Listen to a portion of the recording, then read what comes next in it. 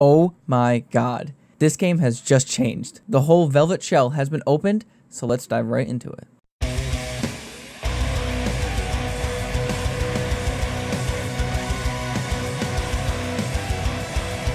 Hello and welcome to my channel. I am Different Breed, and today we will be discussing the full release of the new Velvet Shell operators from Rainbow Six Siege. If you find any of this information on here useful, or just flat out enjoy this content, consider subscribing. I'll be bringing gameplay, commentary, and more as we go along. Now let's crack open this shell. Let's go through a quick overview of the operators. If you want to know more about these operators, check out my previous video where I talk about them in depth. Link is in the description.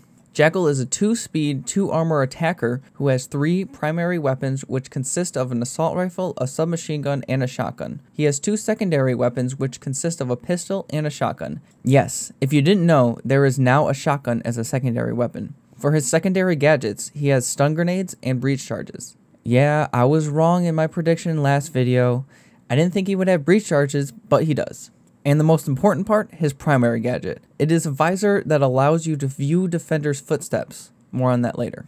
Mira is a 1-speed, 3-armor defender who has 2 primary weapons that consist of a shotgun and a submachine gun. She has 2 secondary weapons which consist of a shotgun and a pistol. For her secondary gadgets, she has a nitro cell and a deployable shield. So I was correct when thinking that she would have that. I guess 50% isn't too bad when there's only 2 questions. Her primary gadget is a one-way mirror that allows sight through only one side. More on that later. And before we dive right into the full details, I would like to say, if you haven't subscribed yet, do think about it. That way you can be notified of when I post more videos like these and others. If you enjoy this content, please hit the like button so I know that I'm on the right track.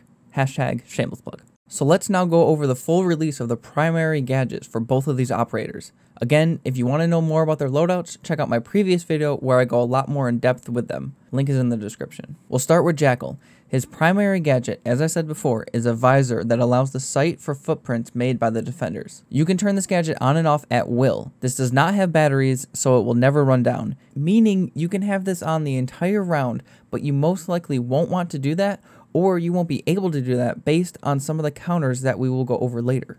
There will be 3 different color footprints that you can see: red, yellow, or like a blue and greenish. The footprints turn from a red to a blue/greenish as time goes on. Red footprints mean that it was recently left, so the defender is close by. Yellow means they were there for a little bit longer, and a blue/green color means that it's been there for a while. These footprints stay on the map for 90 seconds, so that will give Jackal the ability to think about where the defenders could have gotten within the amount of guesstimated time from what color the footprint is. And then on top of being able to see the footprints themselves, Jackal has the ability to ping these players and find out their exact location. Now Jackal can only do this 3 times per round, and the ping is not constant. When initiated, the defender is instantly pinged, and then the ping continues 3 more times every 10 seconds. This ping is also available to your entire team.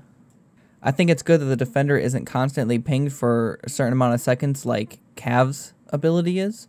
That way you can see where the defender is and the direction that he's headed in without making Jackal overpowered. Speaking of being overpowered, there are a few ways to counter Jackal. One is with Caveira. When she is in silent step mode, her footprints will not be shown to Jackal at all. She isn't the only one who can leave no footprints either. If you go prone as any operator, you will not leave any footprints. Another way is with mute. If Jackal is using his visor and steps into an area that is within the range of a mute jammer, Jackal's vision will get distorted. Now I have not seen this personally, but I will assume that it is going to be something like a drone. I don't think that it's totally going to block out your vision like a drone does, but I do think that it will severely limit it to the point where you will have to take the visor off to see. Another way to counter him is to shoot at him. If Jackal's visor is deployed and he's getting shot at, his vision will get disrupted. It looks like a 10 to 15% of the same effect that when you're droning into a mute jammer, so you can still see, but it is going to be difficult and just about impossible to aim. Now let's move on to Mira. Mira's primary gadget is called Black Mirror, which is a one-way mirror. On the opposite side, the team will just see a black mirror, hence the name, Black Mirror. She will be able to deploy 2 of these per round. This can be placed either on a reinforced wall or a breakable wall. It will span just 1 spot, not 2 like I previously thought. You can place this anywhere on the wall, even in the middle of 2 reinforced walls. It does not span the entire 1 spot either, so you can place it to the right side or the left side of a reinforced wall. You cannot place this between a reinforced wall and a non-reinforced wall. I have not seen this tested, but it would be a good thing to know if the mirror will be destroyed if you put it on a regular wall and then somebody reinforces it. I'll have to test this out in the 7th. Let me know in the comments below if you would like me to make a video on that. I also did not see this try to be deployed on a hatch, but I would assume that you could. Let me know if you would like to see that as well. Once placed, it is not a permanent bulletproof mirror. There is a canister that holds its pressure and keeps it up, but when the canister is broken, the mirror will drop out and leave a slightly smaller like Hibana hole. That way you can have a firefight through it. There are a few ways that mirror can be countered. You can take over the sight of the mirror, push the defenders out of the room. That's an obvious one. Another one is to take the glass out. There are multiple ways to go about doing this. If there is a destructible wall adjacent or behind it, you can shoot through that wall and hit the canister. You can also use a Twitch drone to get in and shoot the canister, or you can use explosives. All you have to do is destroy that canister and then it's just a shooting gallery. You can use Hibana or Thermite's explosives to destroy it, although that will be harder if a bandit is hanging around, but still possible. That is what I saw about their main gadgets.